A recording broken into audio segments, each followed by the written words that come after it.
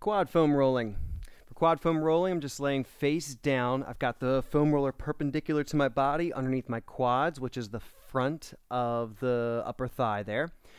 You're going to roll all the soft tissues. So you want to go from the tops of the knees, just above the knee, all the way up into your hips there.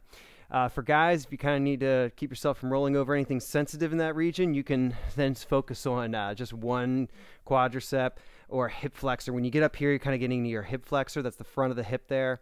You can just focus on one side, and then you can roll over, adjust yourself, and get the other side one at a time. Make sure we don't crush anything precious. Focusing on rolling soft tissue. So that means we're not going to roll over the kneecap. We're just going to roll from above the knee all the way up to the hip there.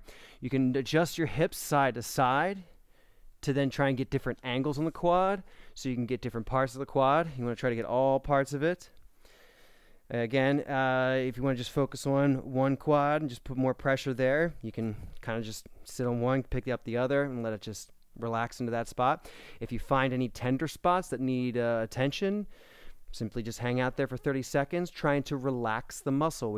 As you're rolling through this muscle, you're trying to relax it as best you can and let the foam roller dig in.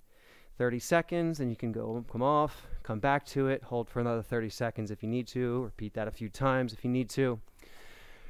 Or you can roll through and get the rest of the quad there, maybe even a little bit of focus on the other side, focusing on just this one quad here. But again, when we're foam rolling, trying to keep the muscle relaxed that we're rolling, not trying to tense that muscle up, trying to keep it relaxed so the foam roller can really dig in, do its job. And there's quad foam rolling.